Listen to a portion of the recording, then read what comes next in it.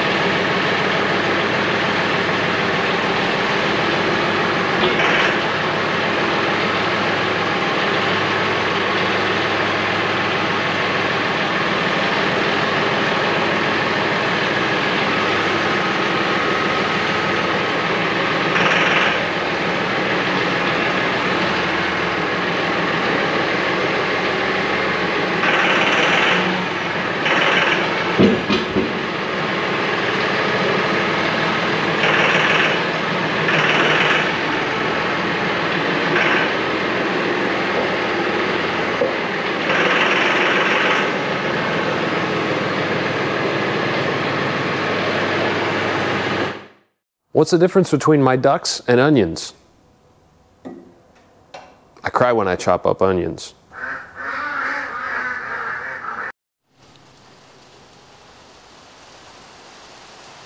It is starting to rain, so I apologize for the noise. It does get pretty loud in here.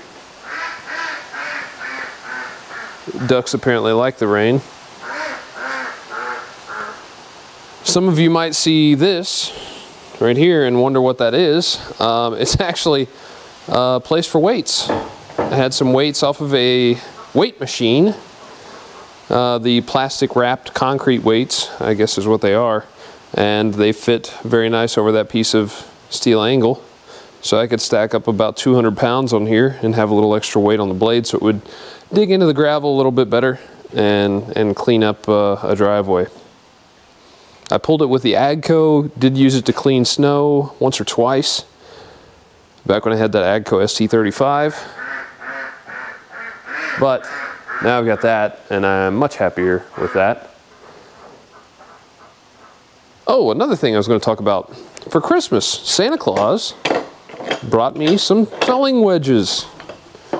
Some Husqvarna brand and some off-brand just to have spares. You never know when you need one extra little wedge just to get the job done. Well, now I've got lots of options. I did just have 2 wedges before, and you know, sometimes that's not what you need. So that's cool. Thanks, Santa Claus. I'm going to take this apart over here and just get it down to the bare blade and possibly this reinforcement and find out what I need to do. I would like to take this from 6 feet, come off the ends of it with a little bit of an angle, and then add the ends to it to get right about 7 feet to cover the tire tracks on most of the normal utility size tractors with the way we've got them set up between his case and my Massey. I think is right at 83 inches. So if we can get this around 84, I think I'd be pretty happy with it.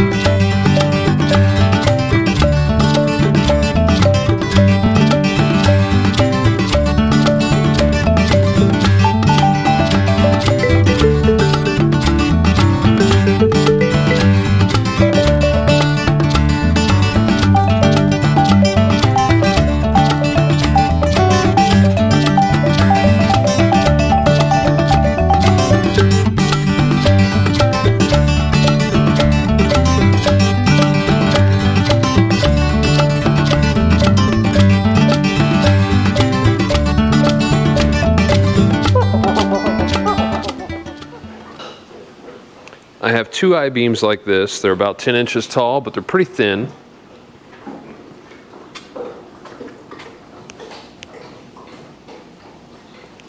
I have some frame rails from a truck, much thicker material, only about 9 1/4 to 9 1/2 tall.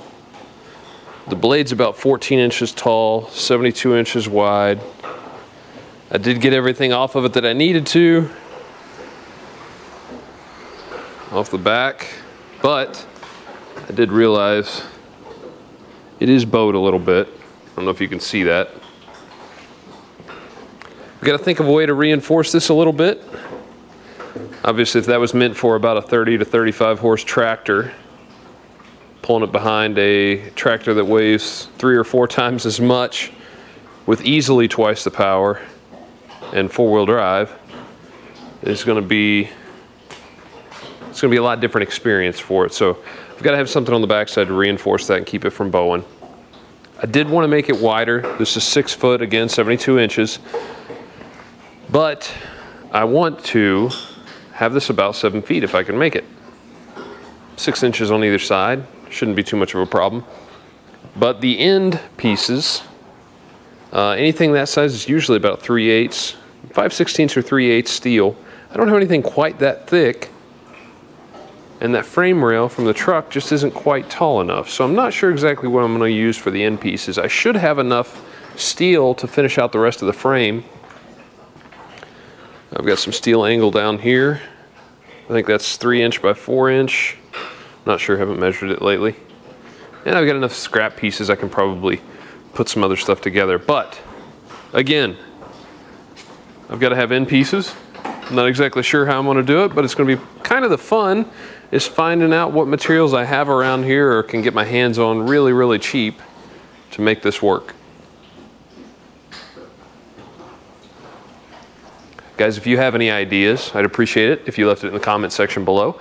If you like the content, give us a thumbs up. Subscribe if you haven't already. And we'll catch you next time. Hopefully we'll make some more progress on this.